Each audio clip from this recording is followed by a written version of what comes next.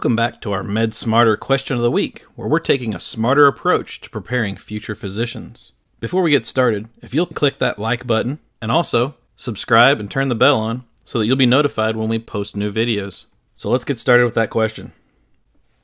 As always, we start with the last sentence of the vignette and then read the rest so we know what we're looking for. Which of the following changes would most likely be seen in the brain of this patient? A 43-year-old female comes to the physician because of the gradual onset of involuntary facial and extremity movements, increasing mood swings, and difficulty with her memory. She says that her mother displayed similar symptoms when she was in her 50s. Which of the following changes would most likely be seen in the brain of this patient? So let's take a quick look at our answer choices. A. Accumulation of neuritic plaques. B. Copper accumulation in the basal ganglia. C. Gliosis of the caudate nucleus. D. Loss of pigmentation of the substantia nigra. Or E. Scattered plaques of demyelination. Take a minute, read the question and answer choices again, come up with your answer, and write it in the comment box below.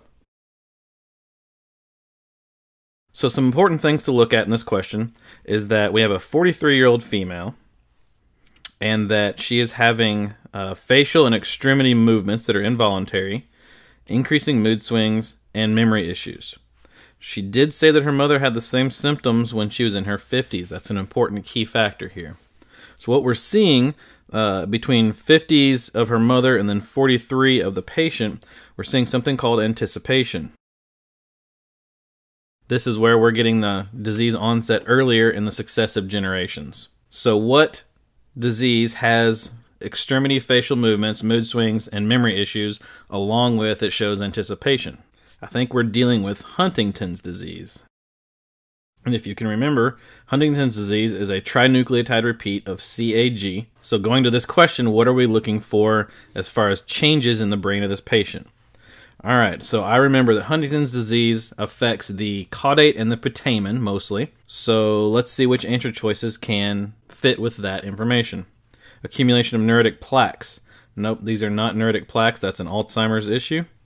Copper accumulation in the basal ganglia. Nope, that would be Wilson's disease. Gliosis of the caudate nucleus. There's our caudate that we were looking for, so that might be our answer. Let's continue on and make sure that we don't have any other possible answer choices before we select that one. Loss of pigmentation in the substantia nigra. We all know that that is Parkinson's disease, so that is not the case. And then scattered plaques of demyelination, which is multiple sclerosis. That's not our answer choice. Therefore, we're going to go with C, gliosis of the caudate nucleus. And that is the correct answer, gliosis of the caudate nucleus. So as I said earlier, this is Huntington's disease. And it has that trinucleotide repeat. Can you remember which one it is? CAG. So our classic presentation here is choreiform movements, dystonia, altered behavior, and dementia. So this is an autosomal dominant inheritance. So therefore coming from the mother to the daughter and showing anticipation where we're seeing it arrive earlier through each successive generation. And then as we mentioned, the caudate and the putamen are the affected areas in the brain. Specifically, what's going on here is gliosis, and that gliosis is causing the hyperkinesia. If you found this material helpful for your studying, please like and consider subscribing to the channel. Also, share this video so that more people can benefit from it like you have.